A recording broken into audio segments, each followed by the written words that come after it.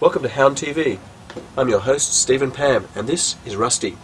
Today we're going to talk about a very important topic, poo. And we're also going to Buckingham Palace to meet a corgi. Well, okay, only one part of that's true. Hound TV, 'cause every dog has its day.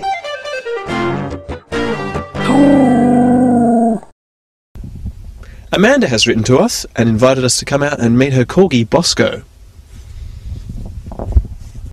Our hound of the week is Bosco. This is Bosco, and Bosco's humans are Scott and Amanda. Now, Bosco is, of course, a corgi, but you guys live out here on acreage.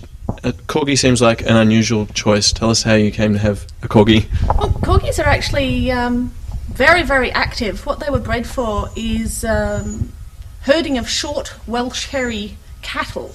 So you get short Welsh hairy doggies to look after them. And so they're very much farm dogs, like Australian cattle dogs. They've got the same sort of personality, and in fact Bosco has some cattle dog friends who he gets along very well with, even though he's a lot shorter than them. As you can tell from the noise, the two things that corgis are bred for is biting and barking. He's good at barking. He's very good at barking. He'll only bite the other dog in the ball, not people. He doesn't bite people. And he only bites the other dog as play.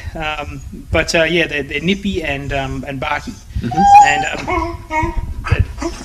So I think the comment was when we were first looking at buying a corgi was you can teach them to talk very easily, but you can't teach them to shut up.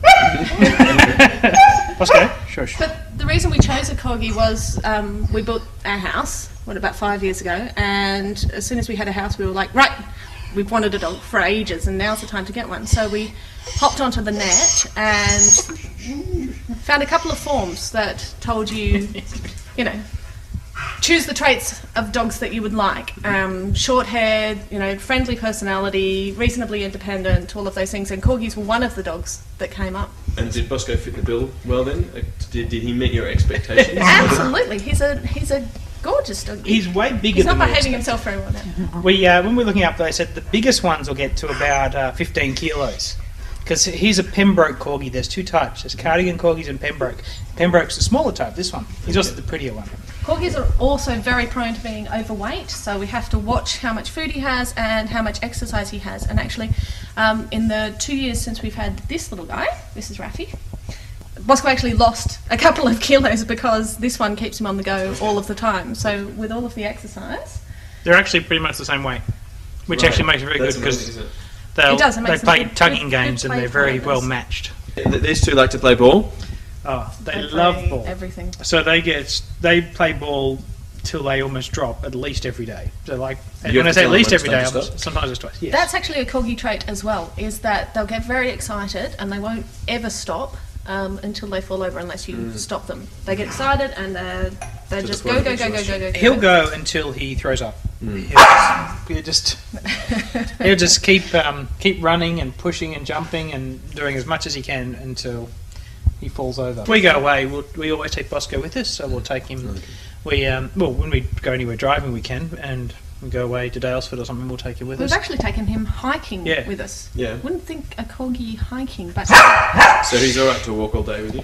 He walks all day. By about the third day, he's just plodding along. Slow down a little bit. Because the first day, he doubles or triples our distance, because he'll run ahead and look at things and then run off to the side and look at things and come back and follow us around. Second day he slows down a bit, but that's okay. About the third day he'll just sit between us. So if Amanda's in front, he'll sit straight behind and I'll behind that, right on her feet. We just walk in a straight line like that. But the first night we took him hiking with us, that night we set up the tent and we were like, is he going to be okay going into a tent? It's an enclosed space. He's not used to it. Boom! He was straight in there. He undid the zip and he ran in there and lay down. On the end of the sleeping bag. He was fantastic. We got this for him. Oh, right. It's a dry as a bone coat. And these two both have coats now because sometimes they spend the whole day outside. Yeah. And we just feel a little bit more comfortable with them having a little bit of coat on. They've got a lovely shelter outside. This time of year, it's because we're up a bit higher. We're few hundred metres, it's actually a bit colder. So when it's 2 or 3 degrees in the city, it's -2 here. Yep. And so if you leave him outside all day, it feels a bit cruel. Yep. So put this on him and it keeps him dry at least. Great. So most of the time they're actually home or somebody's home, because there's 4 adults that live here. But when they're not, they live in here. But Raffy, the taller one, actually got to jump straight over this fence. So what we've done is put up a fence right at the top. And it's actually part of this whole section. We're putting a big fence up to also stop the birds getting into the vegetable garden. They're paint lids, or plaster and all that sort of stuff for building houses. And Bosco always ends up with a hole in them, which is kind of convenient in the end. But they fly fairly well, and they're a lot more. They last a lot longer than the bought ones, yeah. Like a normal frisbee, like this one, he just cracks them. Even though this one's actually a bit funny shape now anyway, you can see the dog might. But the other one won't hurt them. But these things last for ages. And this here was a special dog one. This was a dog one. Indestructible. Cool. And and these are great because you can fold them up, and we've got another one of these so we take for hiking because it's soft. Have you seen these? This here is a ball thrower for dogs. Well, I suppose you could use it for training people to play tennis as well, but it's for dogs. And I call them wimmerers. I'm sure they're called something else. If you know what they're called, send us an email and let us know. woof@houndtv.com. But seriously, it goes like this. Without grass. Without grass. And it's got this. Hey! Backsaver. We call it a backsaver. Okay, well that's Bosco and Raffy and Scott and Amanda on Hound TV. Thanks for talking to us. No worries. You're very welcome. You're welcome. And if you want to know more about corgis, drop by houndtv.com.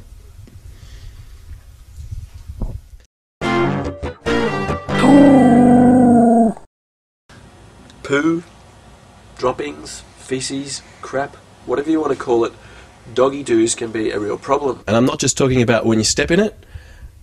Dog poo left around the place is a problem for the environment, and it can also cost you a lot of money.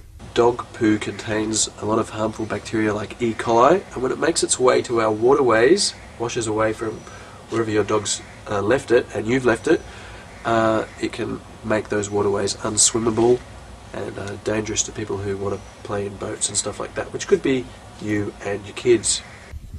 A lot of local governments will have things like this as a little pouch. And this just hooks onto your dog's lead when you're going for a walk. So get one of those, and that way you'll never forget because you'll always have it with you when you're walking your dog. Leaving poo behind can also cost you a lot of money. In some areas you actually can get fined for walking your dog without having poo bags with you. Is this yours? Did you do that? Is that your poo? That's your poo, isn't it? But you can't blame this guy. Dogs need to poo, so it's up to you to pick it up. I'll show you how it's done. Look at this. That is a monster amount of plop. That's a big one. There we go.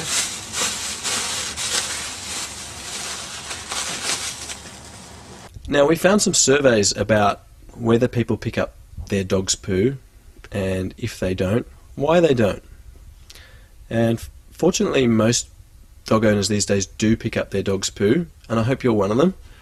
But people cite various odd reasons for not wanting to, like I only have a small dog, or when the dog poos in the bushes, no one's going to step in it.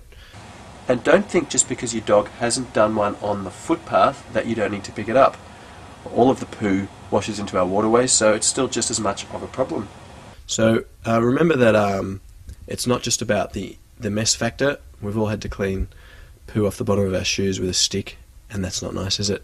But it's also, it really can harm other animals and also make our waterways really yuck. Do you clean up your own poo, Rusty? Do you clean up your own poo? Hmm?